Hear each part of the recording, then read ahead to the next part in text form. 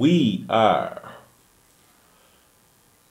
doing the CSEC Mathematics May 2019 paper 1, and we are at the first question. Question 1. So let's go. Here we see we have negative 3 squared plus negative 2 squared. What is that equal to? Alright, we're going to go into the details of this thing. So negative 3 squared means the same as negative 1 times 3 squared.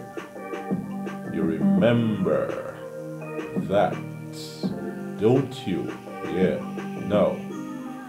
This is the same as negative 1 times 3 times negative 1 times 3. You notice you have negative 1 times negative 1 times 3 times 3, which gives you what? Negative 1 times negative 1 gives you positive 1. So it's 1 times 3 times 3, which is 9. So that's you see that? Alright. Now what about the negative 2 squared? The negative 2 squared means negative 2 times negative 2. Negative 2 means the same as negative 1 by 2. You see that? So it's negative 1 by 2 times negative 1 by 2. Alright?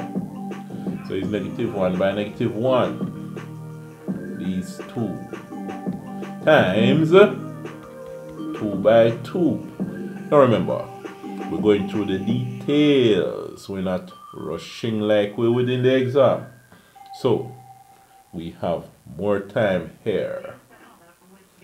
Now, here, what we're going to do is have negative 1 by negative 1, which is positive 1, times 2 by 2, which is 4.